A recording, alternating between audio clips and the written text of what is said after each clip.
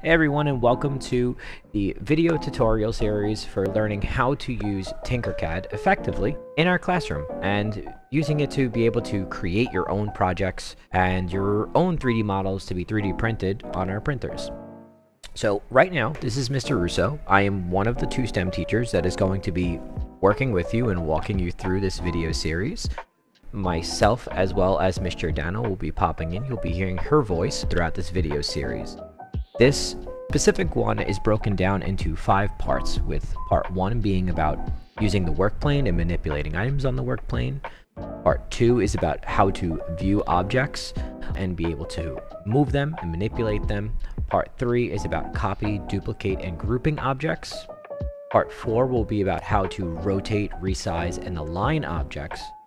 And the final part of this will be about different short commands that we really do find very valuable in order to make your 3D modeling journey a little bit easier. So, once you actually get your account from Miss Giordano or myself, what you're going to do is you're going to first go to that page, which you can see right here. So I'm going to type in my nickname. So for this, the nickname I've created, which is tutorials, and I'm going to log in, and you should have a page similar to this. The first project, since we are doing this together, and please make sure as you do this, you're creating all the same things that I am, and you're following along in order to receive full credit for this. So we're going to click create your first 3D design, and then the top left, we're going to rename this to TinkerCad Tutorials number 1.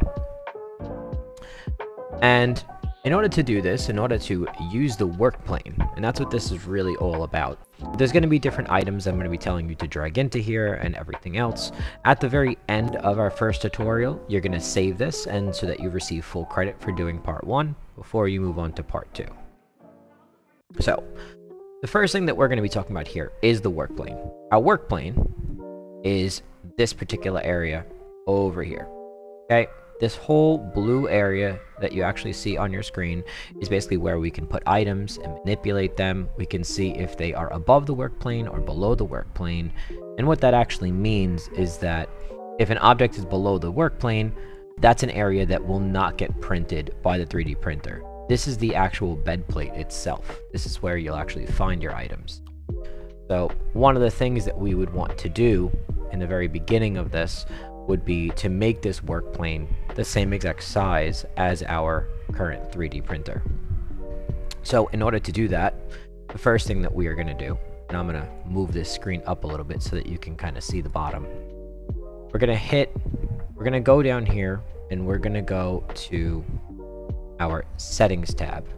Now our settings tab, if you look down here, will tell us that we can resize our entire workplane so that we can make it the size of our 3D printer. Now I'm not particularly familiar with millimeters, so I'm gonna put this in inches. And I know that our printer beds for our classroom are 8.5 inches wide and are about 6 inches long. So right here is our current printer bed that we have. So to keep this easier, once again, so we can work with, instead of having to work with fractions, let's switch this units back from inches to millimeters. It'll make our lives a lot easier with this. So we switch that back. Now, a couple of things I want to tell you as we kind of work through this is if you look on the very middle and bottom of the screen, you can see we're doing part 1 workplane. When that name changes, that will actually symbolize to you what part of the tutorial we're up to. But more importantly, on the bottom right, you can actually see that as I was moving things around and as I grab with my mouse, you can actually see that the mouse on the bottom right is lighting up, as well as any buttons that I would press on my keyboard, you'll see them light up as well.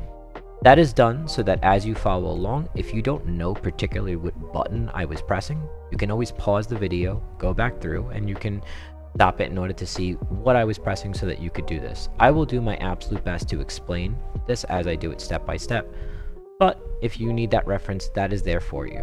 So now that we've adjusted the snap grid so that I can have my workplane the size that I want it to, I'm just going to readjust this so that it takes up our whole screen. Okay, So getting started. So the first thing I want to do when taking a look at the workplane and adding objects in is, if you look on the right here, there are all different types of objects that you could kind of drag directly into your workplane, and you could view them and see them and everything else. But what we're going to do for our first object is we're going to be going over here where it says basic shapes, and we're going to click design starters. Once we click design starters, we're looking for a very specific item, so we're going to hit more shapes. We're going to scroll down, keep hitting that, scroll down, keep hitting that, and this is what we're looking for right here. It's called the View It cube. Take that, and with your left click of your mouse, drag it into the center of your workplane. And this is what we're going to be using for this first tutorial. So, if you look with my right side of my mouse, what I can do is, as I drag this around, I can actually see all around this object. So I can see this is the front side, this is the right side, the back, the left, that's the top, the bottom, right? I'm going all around my workplane. So let's say this cube in particular, right? What size is it? If I click the object and I click these little buttons, I could see that this is 21 by 21, the length and width, and the height of it, 21.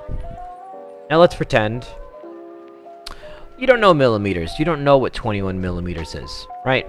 So you're like, you know what, Mr. Russo, I really need to know what this is in inches, because I have a ruler in my classroom and I can measure with the ruler. Well, we did this actually earlier.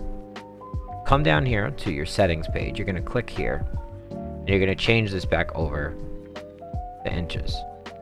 Once you do that, and we click on the object, now we can see what size it is. So it says it's 0.827 by 0.827 by 0.827. Let's say that we want to make this cube a perfect square. We want to make it 1 inch all around. So we can click here, type in 1 by 1, and then for the very top, for the height, by 1.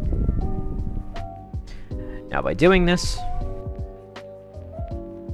this cube should perfectly fit within this grid point right here. So let me see, if I drag this over, does it fit?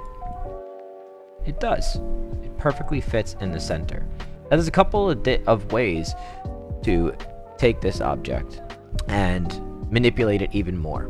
You can see when I click this object, there's a area over here that pops up. So this is called the settings window. So the settings window allows you to take a solid object and you could make it any color you'd want, as well as you could leave it multicolor. So if I leave multicolor on, you can see that I have white, red, and green. If I turn it off, it's just a red object or a yellow object or a green object. The other option here is you could actually make it transparent. And you would only do this temporarily so that you could see through the object if you were working on it. But because if you tried to leave it transparent and you went to print it, well, you're not really printing anything. But there's a secondary option here, which is a hole. So if you look at the hole, you can actually see that there are lines through here. Holes are generally used for cutting shapes. They're not used for kind of printing or anything, but we will get to that later on when we start talking about grouping objects and duplicating objects in part 3 of this tutorial series. So that's about everything you need to know about this particular part of our tutorial. The only last thing that I would like to mention to you is on this right hand side, when you see that there are basic shapes that you can use. So like, for example, if I wanted to make this a house, I could drag this on top and I could make a little house out of this. I could move this over using my arrow keys. And let's say I want to make that roof of that house red. The other thing I could do is you could see that there's one called text here. Okay? The text is basically see how they got those words front? You can actually click over here and you can type in whatever you would like, and you can actually go in and change the font type. You can change how tall or short it is. The bevel over here will actually make it a little bit thinner or wider if you want, and the segments will actually make the object a little more rounded at the edges. edges. And then you could kind of make it however you want. There are always different types of shapes and different things you can do in here, and it's a really good idea in order to play with the basic shapes area to find different items that you could use within your project before you start going out there and trying to reinvent the wheel. The search function here might find you more than you think. Now, before we end off for today, we need to be able to save all of the things that we've created in here, as yours should look like this. The way you're going to do this, it's very simple, is on the top left you're going to click this icon, TinkerCad dashboard, and when you click right here, on the bottom left you should have seen it said saving work, and there it is, TinkerCad tutorials number 1. Alright, that does it with me.